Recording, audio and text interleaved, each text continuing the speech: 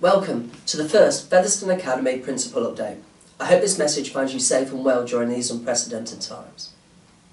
I wanted to update you all on the Academy's plans following the government guidance regarding the examinations this summer. The Prime Minister has said it will be unfair for students to sit exams as they normally would do in the summer.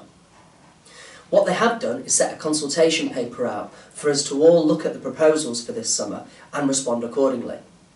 The main takeaways from this consultation paper is that students who will be sitting exams this summer in both Year 10 and Year 11 need to continue to access student remote learning from home. It's our expectation they attend every lesson and all interventions that we put during this academic year. Students will receive centre assessed grades. Therefore, these centre assessed grades will be based on evidence that we have of what students have done so far and maybe what they'll be able to do in the future. These will be obtained through your subject teacher, your subject lead, the senior leadership team, and then signed off by myself. Therefore, it's imperative Year 10 and Year 11 students engage with all lessons and assignments set on teams during lockdown and beyond. It's your responsibility as students to inform us if you have any issues or problems accessing these. And it's our responsibility as adults to come up with solutions.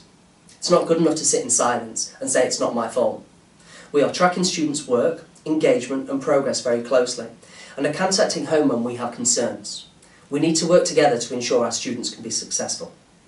I appreciate during these difficult times that remote learning has its limitations and challenges, but all students across the country are facing the same issues and grades will be awarded based on the evidence the academies have.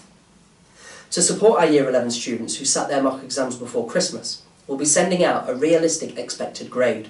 And we hope that they are able to take this to further education establishments that will help them to get on the courses that they need to.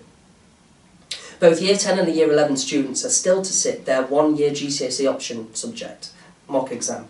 And over the next couple of weeks, members of staff will be contacting students to set up a remote mock exam which will enable us to engage our current students' position in that subject and plan for appropriate intervention when students return back into the building.